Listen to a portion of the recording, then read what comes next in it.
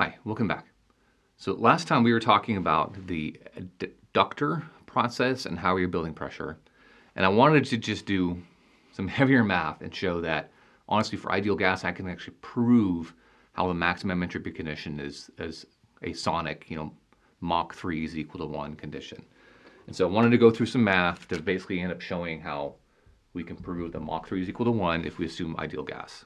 And this will then apply to almost any inductor, and this is why inductors work. Okay, so I wanted to pre-write a whole bunch of stuff. Let me walk you through it. Okay, so over here we had terms from that energy balance equation that were enthalpy plus the kinetic energy. Now, if this is an ideal gas, the enthalpy is really just the constant pressure specific heat, Cp, times temperature. And then the velocity term I've split into the speed of sound, lowercase a, squared, and then Mach number squared. Okay, and we know from ideal gas that the speed of sound is actually the square root of gamma RT, R being the gas constant, gamma being the ratio of specific heats. So constant pressure specific heat to constant volume specific heat.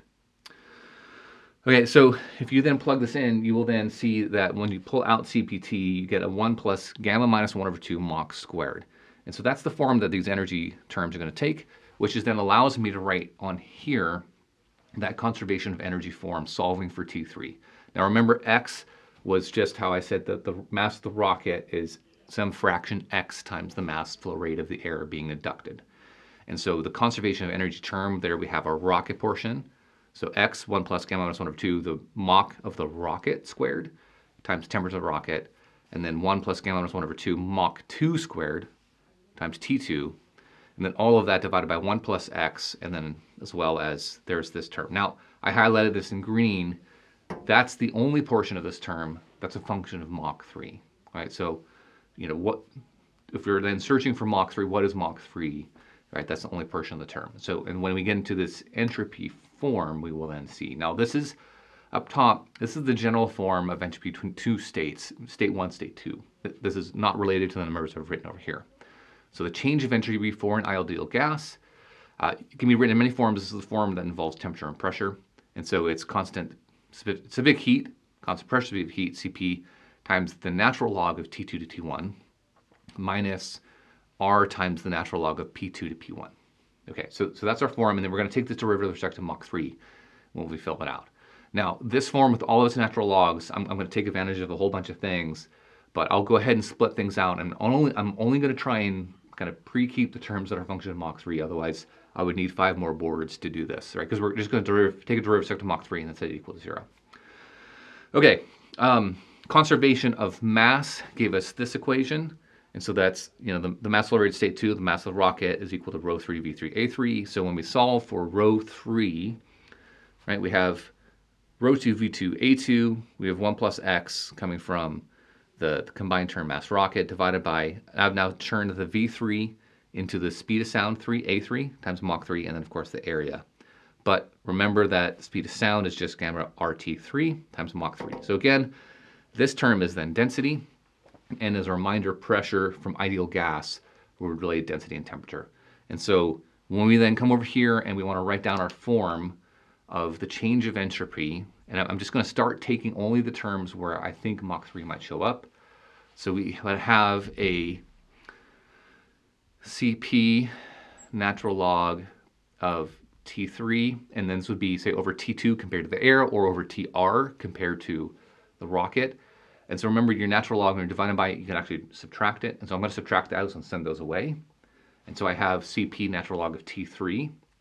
We have a minus R natural log of P3. And then the P2 term or the PR rocket term, again, I'm going to use the properties of the natural log, turn those into subtractions, and then just say it's not a function of Mach 3. And so just plus, dot, dot, dot.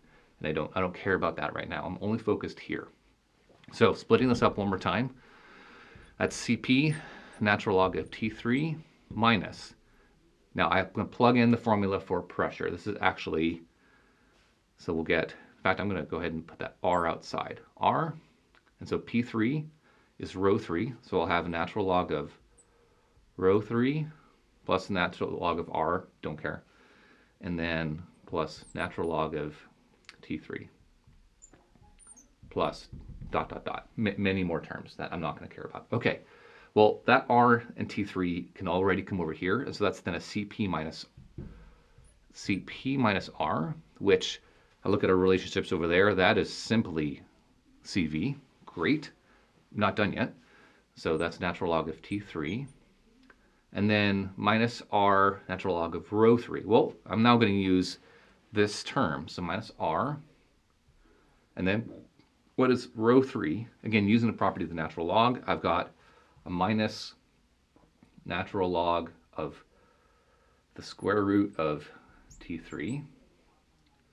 Okay? And I've got a minus natural log Mach 3. And again, many other terms.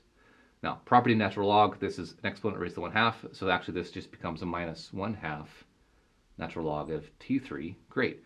So this is now CV, and then a minus and a minus. So that's CV plus R over 2 times natural log of T3, and then minus minus, that's a plus R natural log of Mach 3. Okay, almost done. T3, I'm now going to split up. I've been holding off, and so it's two things: CV plus R over 2.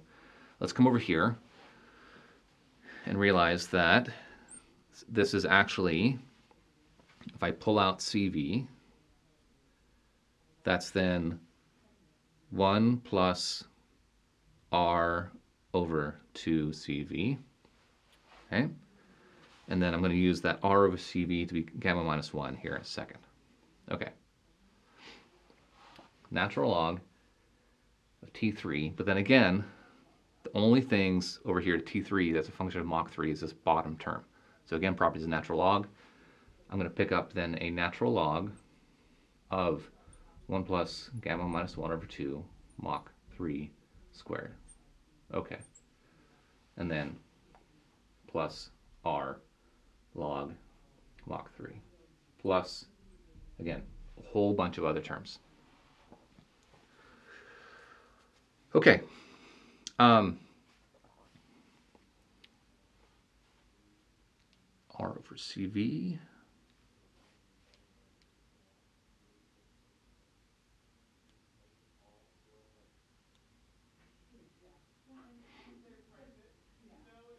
Okay. I don't want to do that one just yet. I haven't recovered it, but that's fine. So now I'm going to take the derivative of these terms with respect to Mach 3 and then see what happens. And so I'm going to put a line through this for a second. I didn't want to do that step just yet. So I'm going to actually treat this term here for just a second. Keep it there for one more round. CV plus R over 2. And then there is that minus sign. The derivative of this respect to Mach 3. And so properties of natural log is 1 plus gamma minus 1 over 2 Mach 3 squared. And then derivative of the inside. And so then that's gamma minus 1. The 2 cancels out with the 2, Mach 3. And then this term plus R over Mach 3. And we're trying to see where that is equal to 0. Okay. So when I move this over to the other side, that'll get a negative, so that both negatives will cancel out. And so I'm actually going to move up here to finish out, because this is getting a little too low for me. And then we can divide by R. So that's why I didn't want to do that yet. So we actually have a CV over R plus a half. Okay? And that is times gamma minus 1 Mach 3 over 1 plus gamma minus 1 over 2 Mach 3 squared. And that's equal to 1, and I picked up the squared from this term coming over. Okay. Oh, gosh, it's almost off of the camera. All right, I'll rewrite it here in a second anyways. We'll be good. So CV over R, I'm going over here, this is R over CV. So then is actually then just 1 over gamma minus 1 plus a half gamma minus 1 Mach 3 squared over 1 plus gamma minus 1 Mach 3 squared equal to 1. This gamma minus 1 comes in and cancels out that one. And so in the end, you then have 1 plus gamma minus 1 over 2, parentheses, Mach 3 squared over 1 plus gamma minus 1 over 2 Mach 3 squared is equal to 1. So we're now done, because the only way this formula is equal to 1 is in the condition when Mach 3 is equal to 1. That's the only time. So if those are both equal to 1, then both the numerator and denominator are just 1 plus gamma minus 1 over 2, which is then clearly 1. So a lot of math, and even say I'd show I had a bunch of terms that I didn't catch, or didn't care about because they weren't going to be a function of Mach 3. And so we started off by looking at a ductor, saying it's an ideal gas, so then work the energy equation into the ideal gas form, using some of our ideal gas relations, relation to specific heat, and the ratios of specific heat. We had our change of entropy from an ideal gas point of view from state to state. We then had, from last time, our equation for temperature, which is conservation of energy. We had an equation for density from conservation of mass. And then we had our ideal gas relating pressure and temperature, so that we could then write out the full, it was almost the full here, right? The change in entropy. We then were only capturing the ones that were either temperature 3 or Mach 3. And so we kept it in terms of temperature first to kind of unite a bunch of terms and get it to this point. And then we turned temperature 3 into, again, only taking the part of it that was a function of Mach. We then had a final equation here that was only a function of Mach. And then we were able to take the derivative. So this equation was only a function of Mach. We were able to take the derivative with respect to Mach 3, set it equal to 0, and show that this is only true. And so it's a maximum entropy, because we set the derivative equal to 0, so maximum only occurs if Mach 3 equals 1. Thanks.